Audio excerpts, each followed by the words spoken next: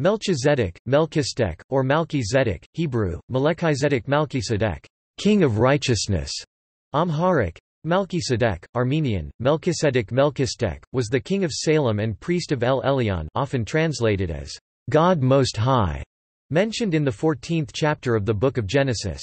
He brings out bread and wine and blesses Abram and El Elyon. Chazalic literature, specifically Targum Jonathan, Targum Yerushalmi, and the Babylonian Talmud, presents the name Melchizedek as a nickname title for Shem, the son of Noah. In Christianity, according to the Epistle to the Hebrews, Jesus Christ is identified as a priest forever in the order of Melchizedek, and so Jesus assumes the role of high priest once and for all. Reference between the Messiah and Melchizedek appears in subsequent biblical verses. Hebrews chapter 4 verses 14 to 15, 5 to 6, 5:10, 6:19-20, 7:1-21.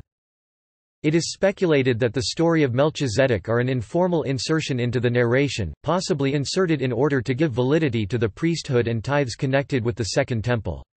His name indicates he may have worshipped Zedek, a Canaanite deity worshipped in pre-Israelite Jerusalem. Name. In the majority of Masoretic Hebrew texts the name is written as two words, Melchi-Sedek Melchizedek, rendered in one word in both the Septuagint Melchizedek and Vulgate Melchizedek. The Authorized King James Version of 1611 renders the name Melchizedek when translating from the Hebrew, and Melchisedek in the New Testament.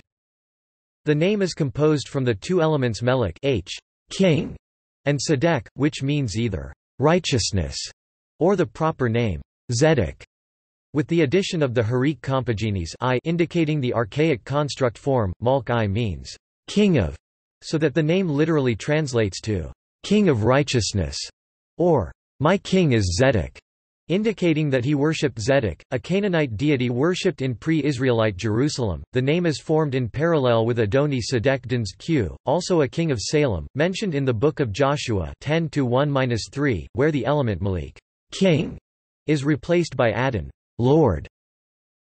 Parallel theophoric names, with Sedek replaced by Yahu, are those of Malchijah and Adonijah, both biblical characters placed in the time of David.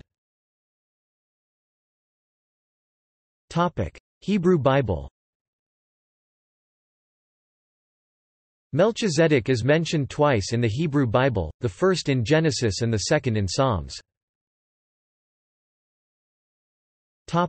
Genesis chapter 14. The narrative of Genesis chapter 14 is part of the larger story telling how Abram returns from defeating King Chedorlaomer and meets with Bera the king of Sodom, at which point, and Melchizedek king of Salem brought out bread and wine, and he is the priest of the Most High God. And he blessed him, and said, Blessed be Abram to the Most High God, possessor of heaven and earth, and blessed be the Most High God, which hath delivered thine enemies into thy hand. And he gave him tithe from all. Some textual critics classify the narration as not being derived from any of the usual Pentateuchal sources. It has been speculated that verses 18-20 in which Melchizedek appears are an informal insertion into the narration, as they interrupt the account of the meeting of Abraham with the king of Sodom. There is no consensus on when or why the story was added. It may have been inserted in order to give validity to the priesthood and tithes connected with the Second Temple. It also may have been inserted to give validity to the superiority of the Zadokite priests over the Levite priests. Lebanese Protestant scholar Kamal Salabi (1929–2011) observes that Hebrew omasar masar, which literally does mean tenth, might more loosely be used to mean portion, and Hebrew mikal mkl, or from all, might refer just to food in the giver's possession, so that the whole verse might mean he gave him a portion of food. Genesis chapter 14 verse 18 introduces Melchizedek, a priest of the Most High God, El Elyon, a term which is reused in 14:19, 20, 22. The term, Most High, is used another 20 times of the God of the Israel in the Psalms.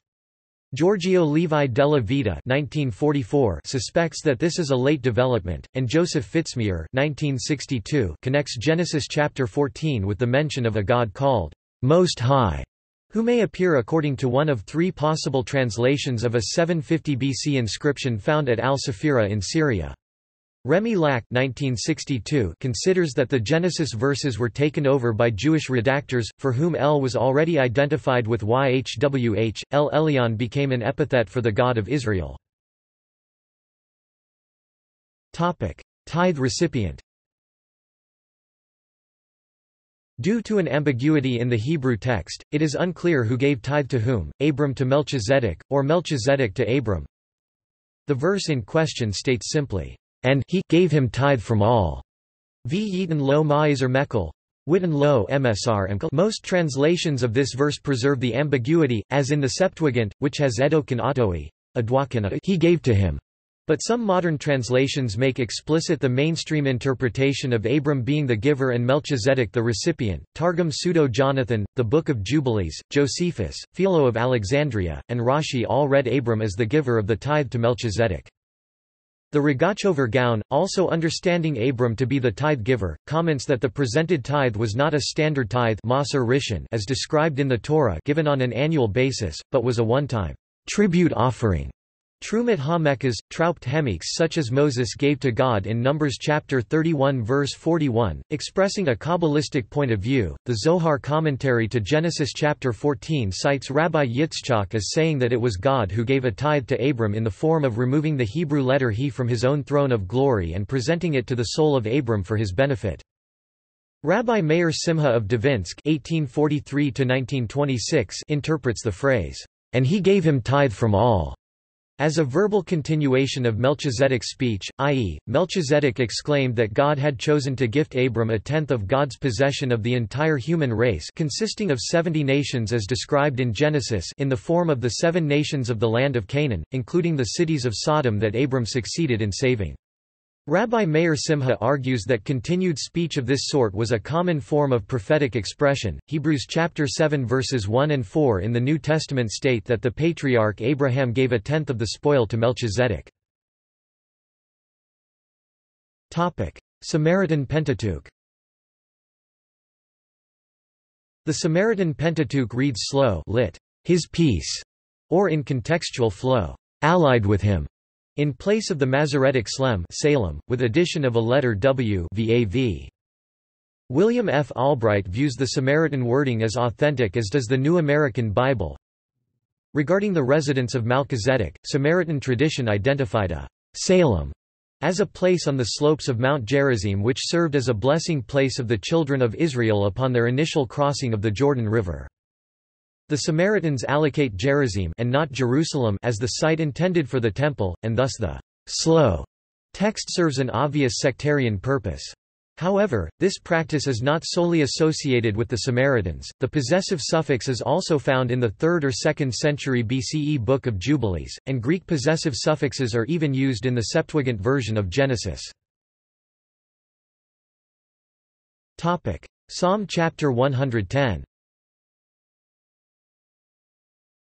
The second and final Hebrew Bible mention of Melchizedek is in Psalm chapter 110 verse 4. The many translations that follow the Septuagint translate such: "The Lord hath sworn, and will not repent, thou art a priest forever after the manner of Melchizedek." JPS 1917. Although the above is the traditional translation of the text, the Hebrew text can be interpreted in various ways, and the New Jewish Publication Society of America version, 1985 edition, for example, has "You are a priest forever, a rightful king by my decree." JPS 1985. Another alternative keeps Melchizedek as a personal name but changes the identity of the person addressed. "You are a priest forever by my order," or "on my account, O Melchizedek."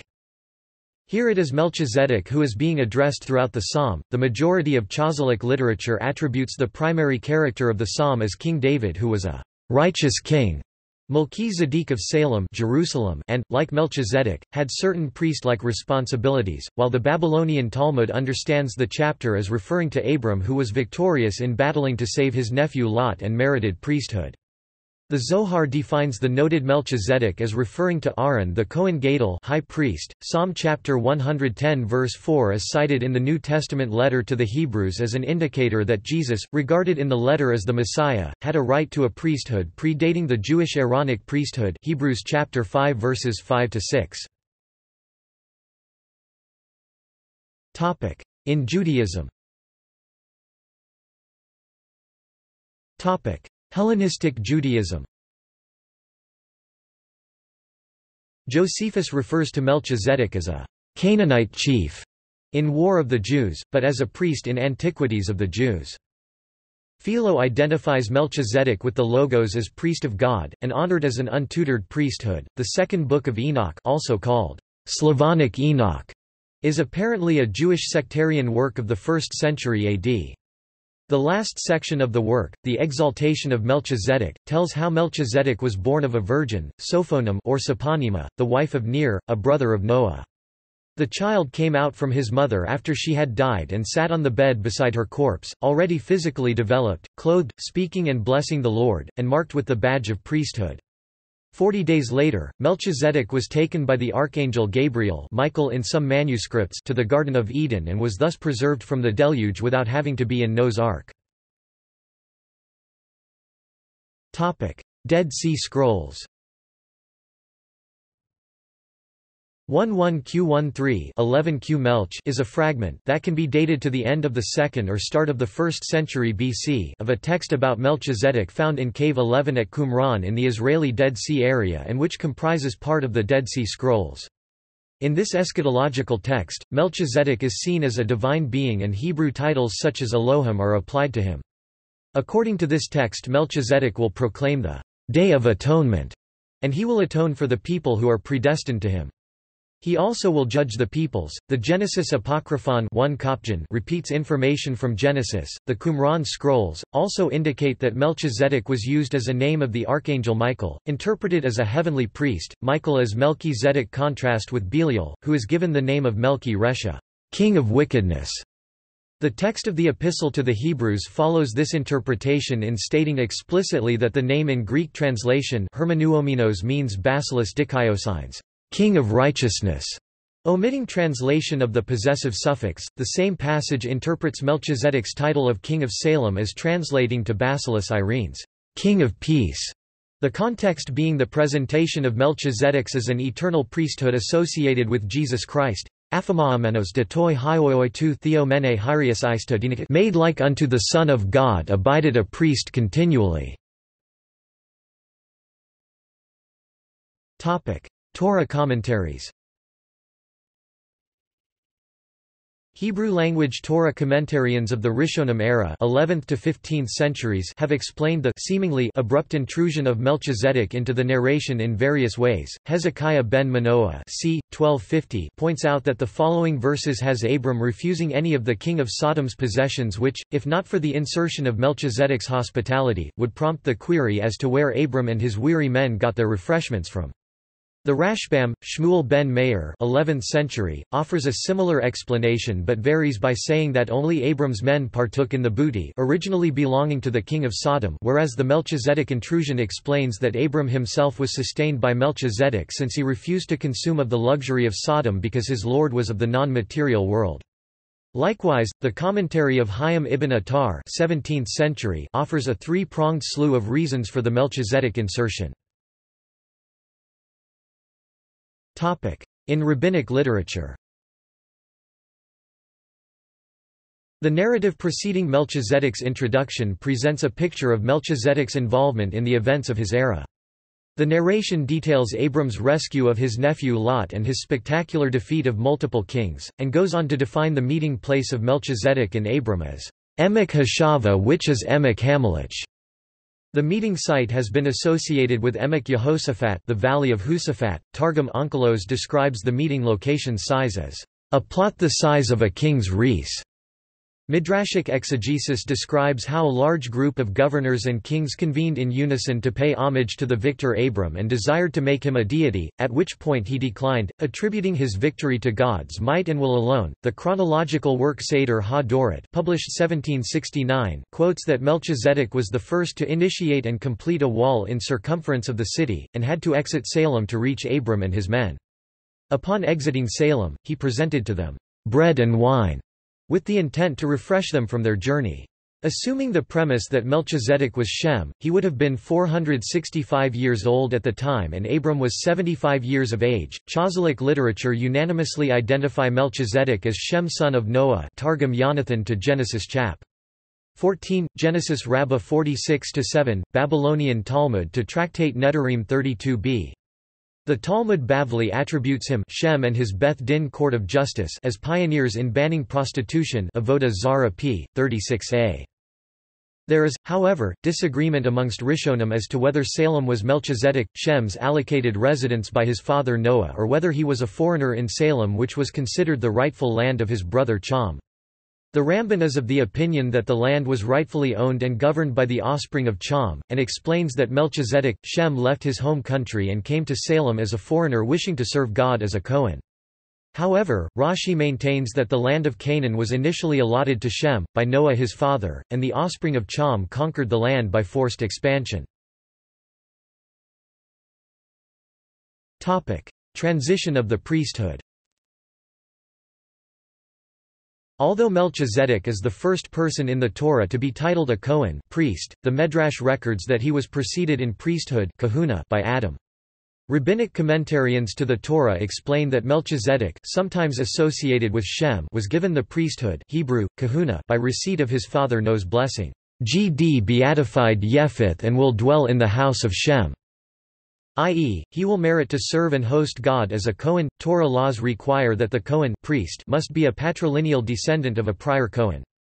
Leviticus Rabbah maintains that God intended to permanently bring forth the priesthood kahuna through Melchizedek's patrilineal descendants, but since Melchizedek preceded Abram's blessing to that of God, God instead chose to bring the priesthood kahuna forth from Abram's descendants. As the text states in regard to Melchizedek, "And he is a Kohen," meaning himself in the exclusive sense and not his patrilineal descendants. The Or HaChaim commentary presents that God was not angered by Melchizedek's preceding Abram's blessing to that of God, since Abram was rightfully deemed worthy of precedence for independently coming to recognize God amidst a world of paganism, but Melchizedek willingly gave the priesthood to Abram upon recognizing his outstanding uniqueness and godly character traits. Rabbinic authorities differ as to whether kahuna was given to Abram there and then or after the demise of Melchizedek. The Midrash records that Shem functioned as Kohen Gadol, high priest, in that he taught Torah to the patriarchs before it was publicly given at Mount Sinai, while the official title of high priest was conferred upon Aaron after the erection of the tabernacle.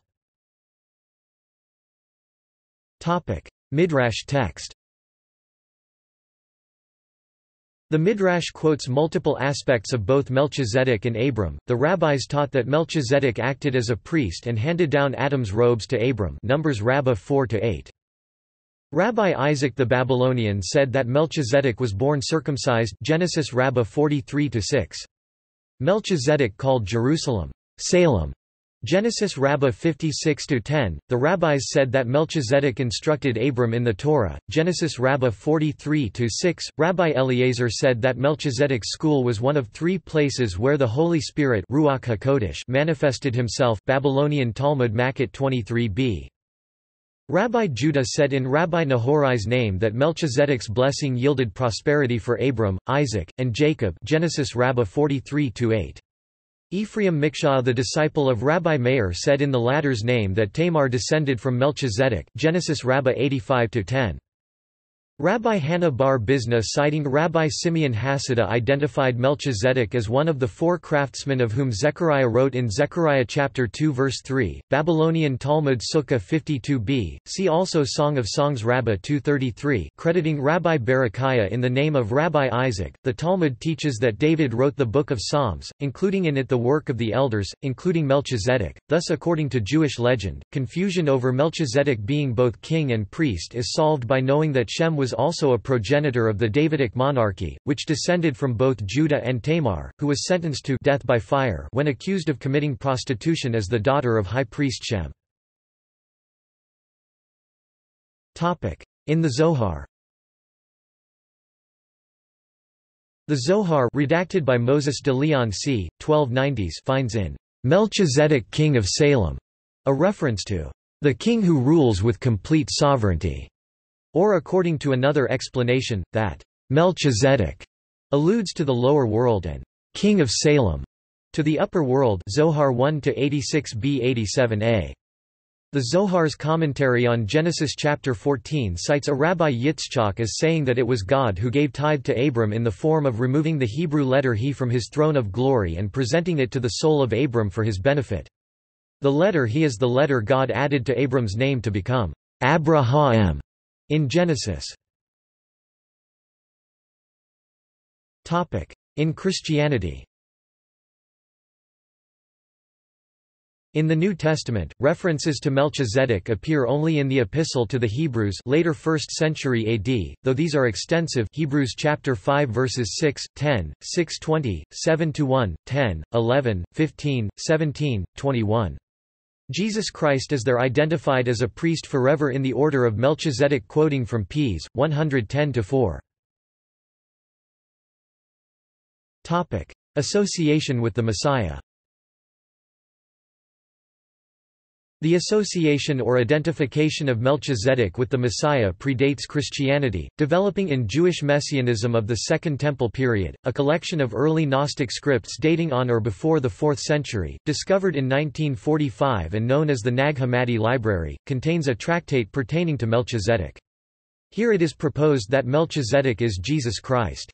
Melchizedek, as Jesus Christ, lives, preaches, dies and is resurrected, in a Gnostic perspective.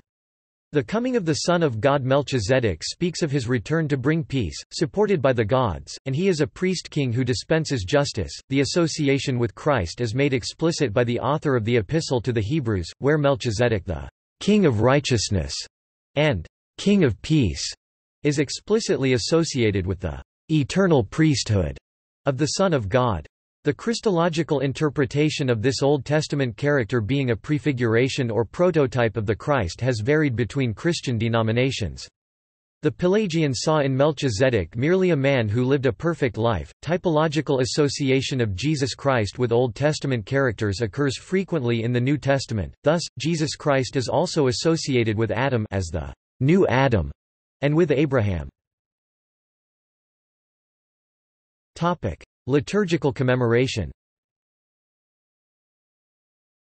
Melchizedek is mentioned in the Roman canon, the first Eucharistic prayer of the Roman Rite of the Catholic Church, and also figures in the current Roman Martyrology as a commemoration on August 26. He is commemorated in the Eastern Orthodox Church on May 22, and on the Sunday of the Forefathers, 2 Sundays before Christmas. In the calendar of saints of the Armenian Apostolic Church, Melchizedek (Armenian: Melchizedek) is commemorated as one of the Holy Forefathers on July 26.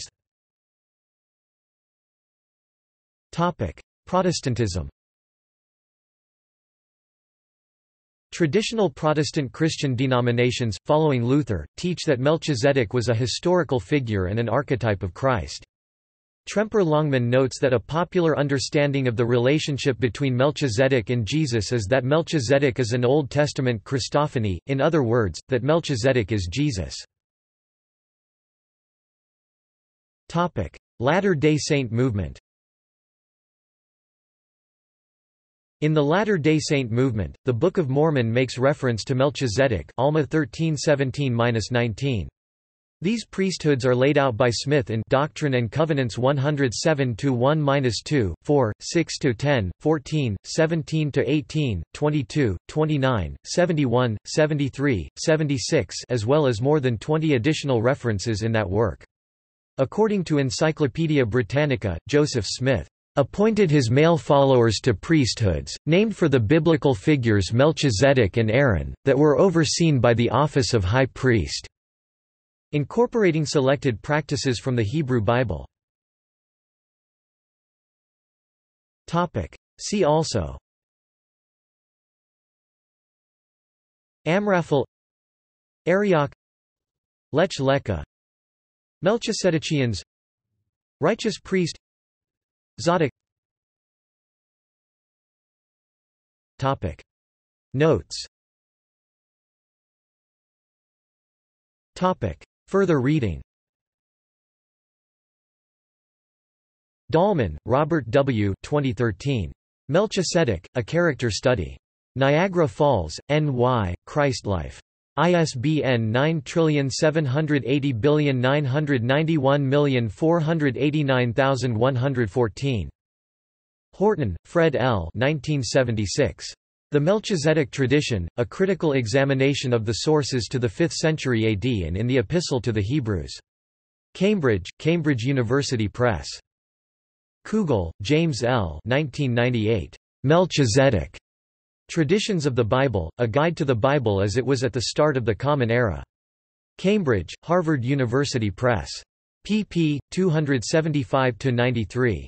ISBN 0-674-79151-7. Manzi, Franco 1997. Melchizedek e l'Angelologia nell'Epistola agli Ebrei e Qumran. Rome, Editrice Pontificio Istituto Biblico. p. 433. ISBN 978-88-7653-136-1. Matthews, Joshua G. 2013. Melchizedek's Alternative Priestly Order, A Compositional Analysis of Genesis chapter 14 verses 18–20 and its echoes throughout the Tanakh. Winona Lake, in, Eisenbrowns. ISBN 978-1-57506-820-6. Priesthood of Melchizedek. Let Us Reason Ministries, 2009. External links. Media related to Melchizedek at Wikimedia Commons. Chisholm, Hugh, ed. 1911. Melchizedek. Encyclopædia Britannica 11th ed. Cambridge University Press.